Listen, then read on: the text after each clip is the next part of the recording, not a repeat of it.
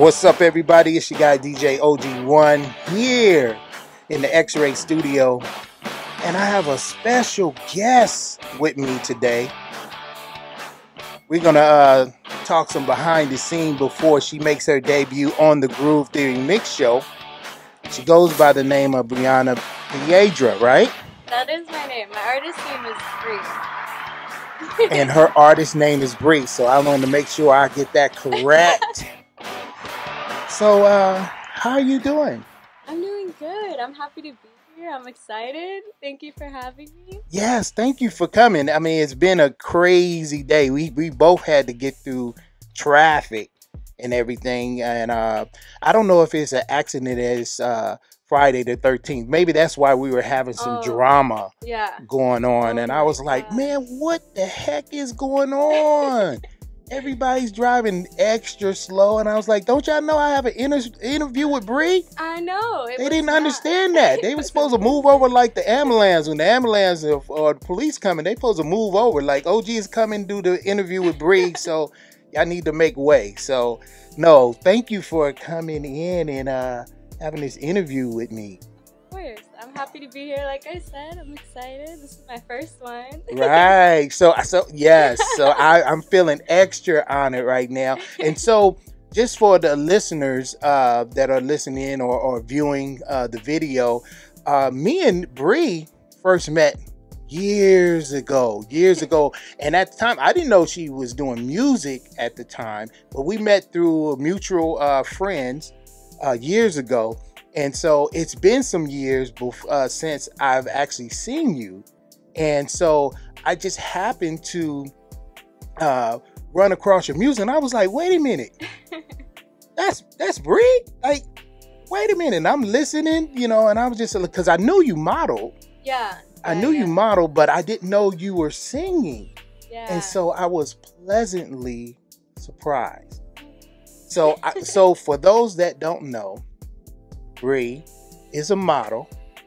She's also a singer, right? Right. Yeah. Any other titles? Any other things you doing? Songwriter. I write my music. Super. She's a triple threat. Triple threat, you guys. So y'all better know. And we're gonna get to know a little bit more about Bree. So tell me, what came first, the modeling or the music? Honestly, music, I would say. As far as just, I've been doing music forever. I feel like I was always singing. My mom actually always called me Birdie growing up because I was a little songbird. Shout out to mom. Shout out to mom. So that was my nickname. She calls me Birdie. But I'd say I started writing music actually when I was 11. So just kind of poetry and turning it into little melodies, getting my family excited, like, ooh, look what I wrote. Come check it out. She excited now. This is taking her back down memory lane right now. I know. But I'd say I started modeling more in like high school.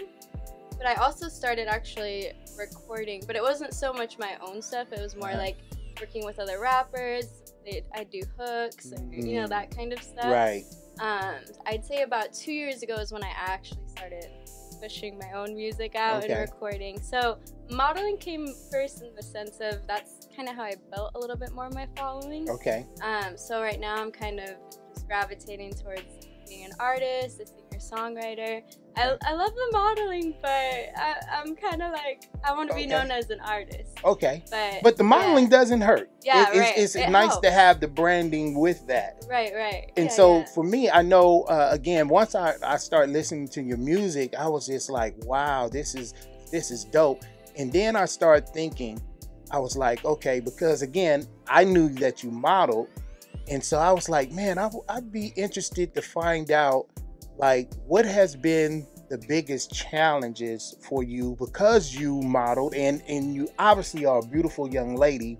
But I was wondering, what has been the biggest challenge for you making some of the transition in terms of, okay, now I'm getting ready to I'm about to really dig in with this music. What has been some of the biggest challenges? Right. I think for me, which maybe a lot of people can relate to, is I had a lot of fear with modeling, you know, you don't really have to talk. You don't have to do much. It's just like photos or like little videos. It's in a sense you're kind of not being yourself, or at least that's what it was for me. So it was a little bit easier as far as, you know, becoming an artist and being more vulnerable, kind of putting my own story out there. In high school, I kind of got a little backlash, you know, for doing music and stuff. And Why was that? I don't know. So okay, keep it 100. So is it that because in my mind I thought, okay, she's beautiful, so and she models, so people, that's like part of your brand. So when people see you trying to sing now, or let me take that back, trying to sing, I'm saying that you started singing, right? Yeah. That people kind of wanted to keep you in. No, you're not supposed to sing. You're just a model. Yeah, was that? I don't know. You know, high school I think is just tough, especially like for females. High school is brutal. I had a hard time, but you know, family and friends, I kept them close and got through it. But I have a lot of, you know, happy moments in high school. But I'd say transitioning into my music, it was more so a battle with myself of, you know, having like that stuff in the back of my head, people saying, "Oh, you're not good enough," or those kinds of things. Because I did battle with that. I had people like, "Oh, you're not that good of a singer," or "Oh, your music's not good," whatever it is. Wow. And so kind of just modeling was easy. It was a little bit of an escape, and I didn't get so much backlash. I actually, you know, a lot of people really liked it. Right. And then transitioning into my music, it was, I'd say I took a break, obviously, because I stopped doing music after high school. And then I hit about 19, and honestly, actually, you know, Kevin, boyfriend, he shout out to the boyfriend, Kev. He really pushed me back into my music, because I kind of showed him. He actually does music too, and he's like, you know, what you have is really special. You need to, you know, forget what they say. Like, it doesn't matter, do you? So yeah, forget the doubters, exactly. Right, Kev? Right, Kev? Forget the doubters. So I was, and writing, honestly, I love to write. I love to write music. I was always creating, even though I wasn't putting it out. Right. I just kind of kept it to myself. And I'd say about 2 years ago, you know, linking up with Cisco, I actually met him in the same crowd. Okay. You know, that I met Cisco is the producer, right? Yeah, he goes by The Sound. So shout out to him. He's done The Sound? a lot of my, The Sound. The Sound.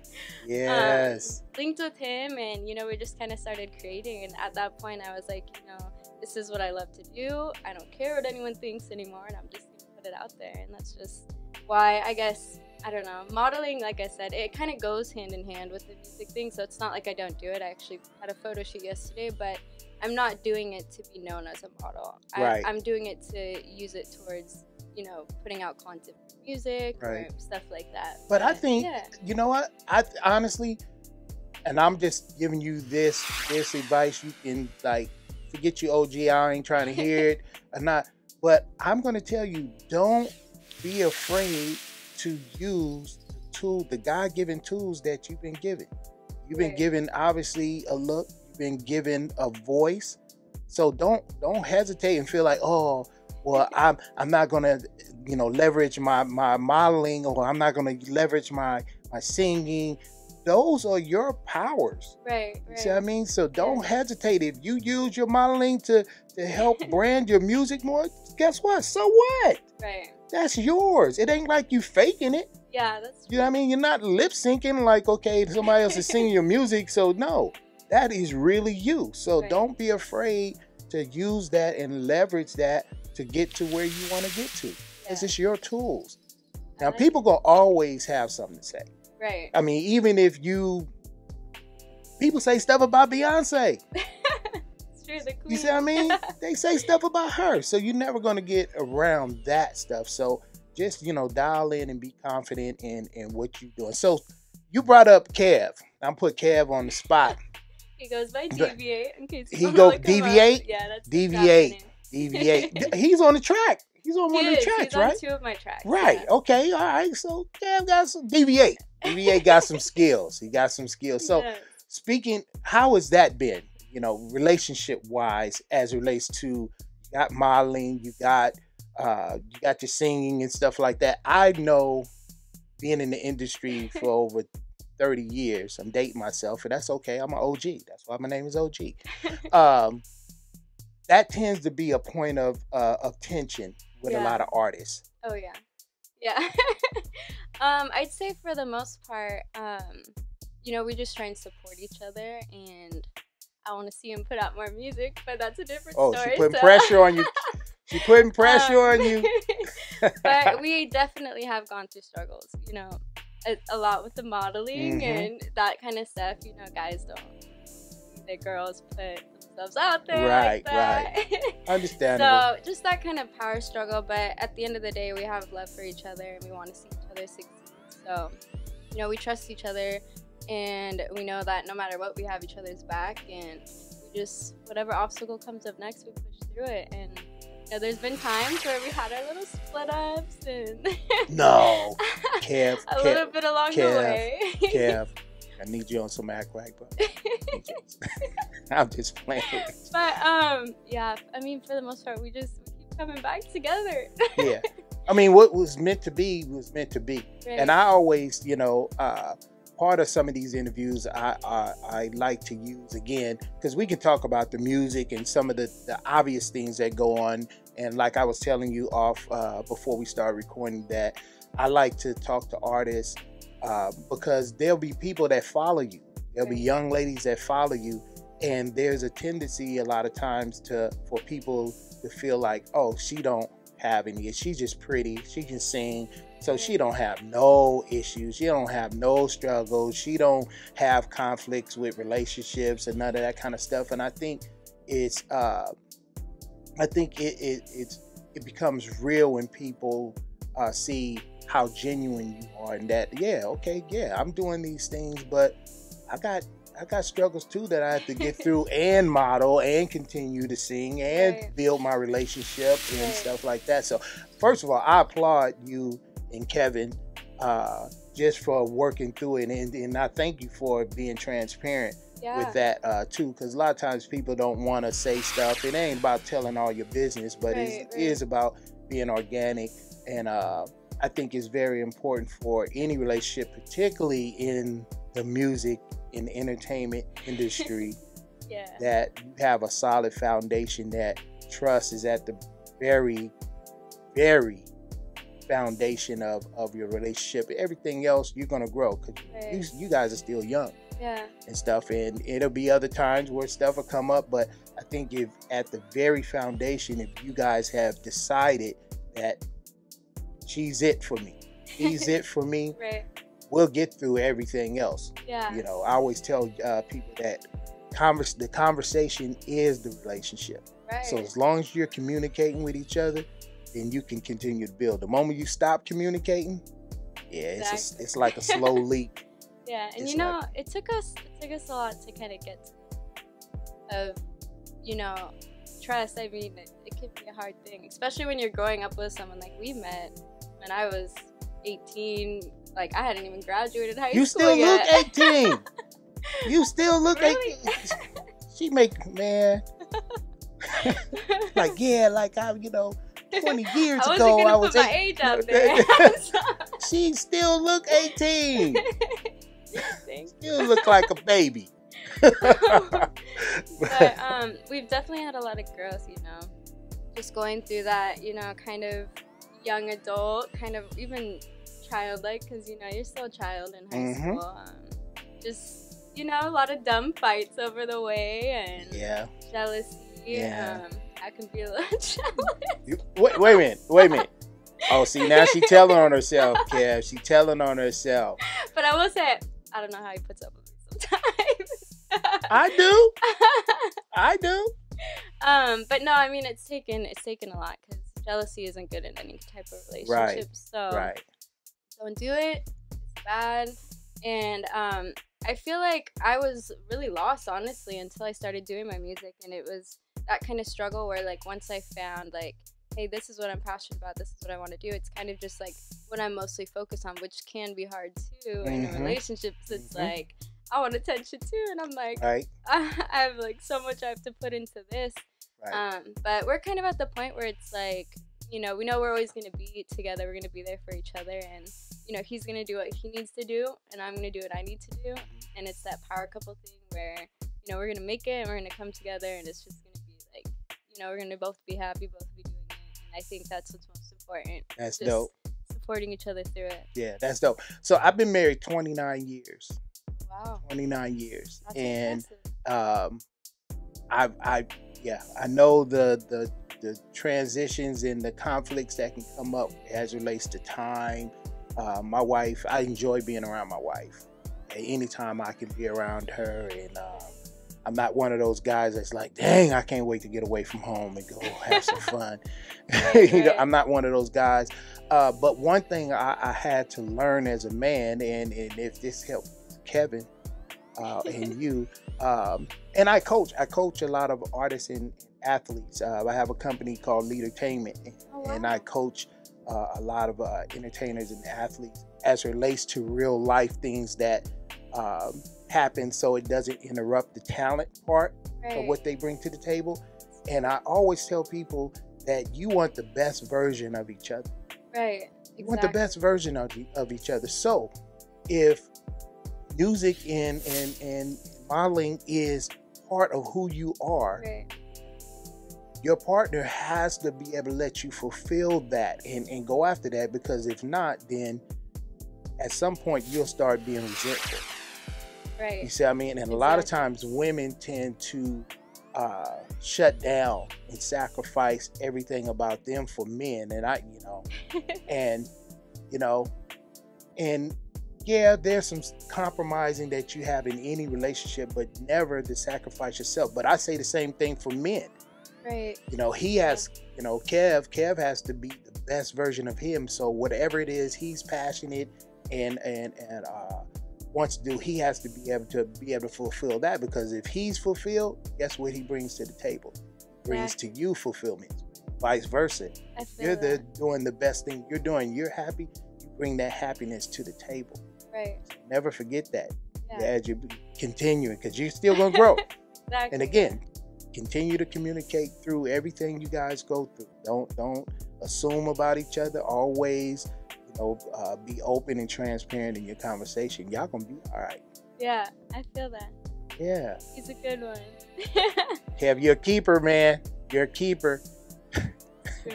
He's like, he over there like, I got one. I got one. So anyway, let's talk about the album. Let's talk about your music. Put some music out. I did. So what is the bigger picture for you?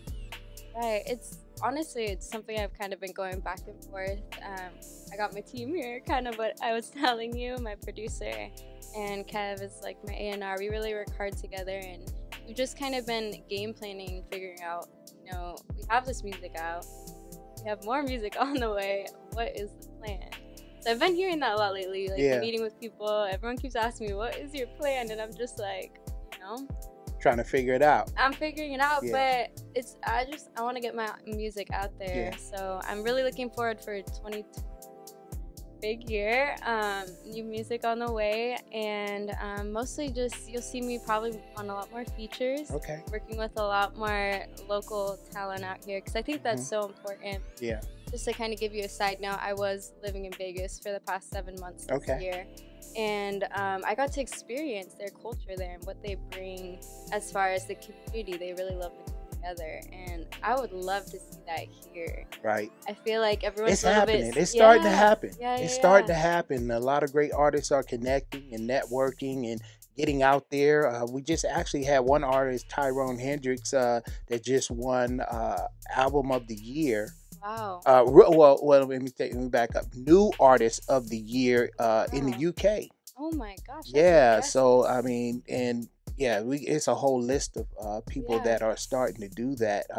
So are you looking more? Are you looking to get signed, or are you looking to kind of stay the independent route? My eyes aren't being signed, at this point in time. I'm just doing me. I'm working again with my team and just trying to figure out, what it is, like where I guess my target market is. you know, I feel like I'm getting more into my sound and my niche Right. of who Bri is musically. So that's dope. You'll kind of hear it in a lot of my new music coming out. And as far as being signed, I mean, it sounds like a great thing. Right. Obviously, I think a lot of people might want to be signed, but at this point in time, It's not for everybody. yeah, I don't know. I don't know. I think if the deal was right and, you know, everything I brought to the table, you know, I had that, I think, you know, maybe. I guess right now it's just kind of I'm doing my thing, and you know, I'm independent. It is what it is. And we'll see what happens. So, are you originally from Portland? Like, where are you born and raised? Yeah, so well, I was raised here. I was born in Torrance, LA. Cali? So, Cali. I'm a Cali girl, but I'm a Portland girl now. I moved here when I was about 6, so I've been here most of my life. All right. You like me too. Like I was raised in California, and but I'm an Oregonian now. I've been here since '88, so I'm full Oregonian. I've lived here longer than I lived in Los Angeles, so so I claim it. Yeah. I'm Portland, PDX, Rose City. For sure. So, where if people want to continue to follow you and just your journey, how can they connect with you in terms of like social media, things like that? Yeah, I'm mostly active, I'd say, on Instagram. You know, my name is Briana Piedra. Briana Piedra on Instagram. My music's everywhere, so you can stream it on, you know, Spotify, Apple Music, iTunes, all of that jazz. Yeah. But yeah, I'd say mostly I have a Facebook page that I've been working on now. So under the same thing, Bri is my artist name, so I'm like pushing that. Okay. Well, you guys should definitely follow her, and I want to thank you for coming in once again and just sharing a little bit about yourself, and hopefully people will continue to connect with you, follow your journey. We're gonna have to have you back as your journey continues to get broader and reach more people. I definitely want to have you back and check in and see how everything's going. I would love that. I love being here. Thank you again for being You're very here. welcome. Yes. DJ OG1, got Bri here. We about to head to the X-Ray studio and get it in on the Groove Theory Mix Show. So until next time, make sure that y'all take care of each other, stay safe out there. And if you like the content that is being presented right now, make sure you subscribe. Subscribe right now on YouTube. You out.